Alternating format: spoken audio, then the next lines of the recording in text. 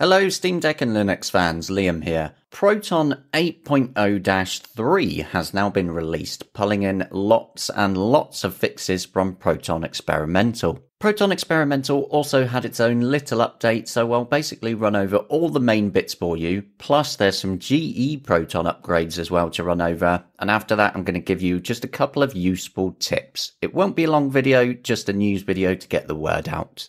So first up, Proton Experimental was updated to now fix the constant battle.net update failing. So for those of you who have it installed directly in Steam, just swap over to Proton Experimental and it should work properly again.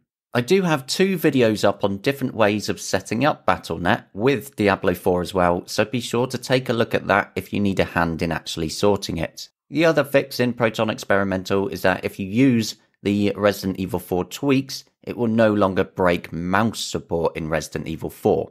Proton 8.0-3 is the big one though. This is what pulls over tons of changes from Proton Experimental into the main stable version of Proton for running the majority of games. This includes various titles that were previously only playable really with Proton Experimental, including the likes of Prop Night, Combat Mission Battle for Normandy, Blood Rain Terminal Cut 1/2, Breakout 13, Murasaki Tsurugi, Poo Shooter Toilet Invaders, Purgo Box, Olympia Rising, Summoners War Chronicles, Ghost Recon Breakpoint, Minecraft Legends, Company of Heroes Battle of Crete, Stranger of Paradise Final Fantasy Origin, Gunfire Reborn, and lastly Super Bomberman R.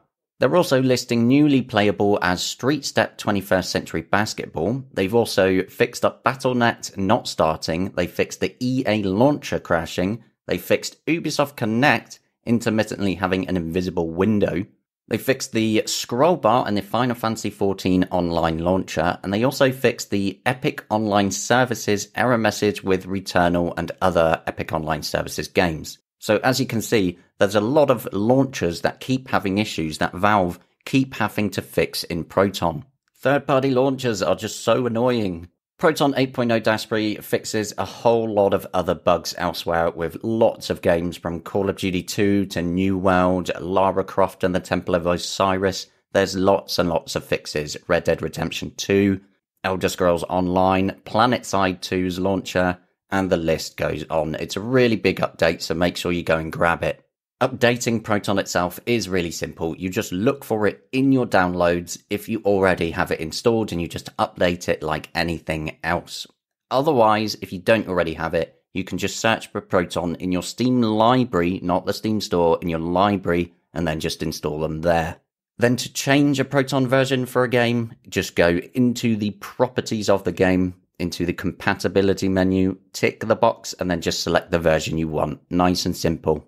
We did also have GE Proton that was upgraded, and then it had a few hot fixes afterwards. This one is more interesting for desktop Linux users though, because it adds back AMD FSR1 support directly into GE Proton and enables it by default. So for desktop Linux users or Steam Deck in desktop mode, this enables you to set AMD FSR1 on pretty much any game that you want. You don't need it in gaming mode on Steam Deck though, since that already has AMD FSR1 built into the performance menu. Now just some quick tip reminders. Firstly, remember to check out Proton Database, which is a community crowdsourced compatibility reporting site for Steam games running through Proton on Linux and Steam Deck. If you want to get Proton Database ratings directly on Steam pages, there are some useful browser plugins that you can use in like Chrome or Firefox, whatever browser you want. You just look for Proton Database for Steam extensions, and then when installed, Steam pages will have a nice Proton Database rating at the top, which is also a link to the Proton Database page where you can instantly just go and see all the user comments on it. Additionally, you can also add Proton Database ratings on Steam Deck in gaming mode using Decky Loader's plugin system. I have a video up on how to install Decky Loader already, so be sure to go back and look at that if you need to. But inside Decky Loader on Steam Deck, just grab the Proton Database Badges plugin from the Decky plugin store, and then game pages will nicely show the Proton Database rating badge in a position of your choosing, with mine set to the top left, that you can also click on as well to go to the Proton Database page. It's really useful stuff because you only get so far with Valve's official deck verified system. So just hopping over to Proton Database to see what everyone else is saying about whatever game that you're interested in can just be really helpful. But that's it for today's Proton news. Be sure to like, comment, and help me feed the hungry YouTube algorithm, and I'll see you next time.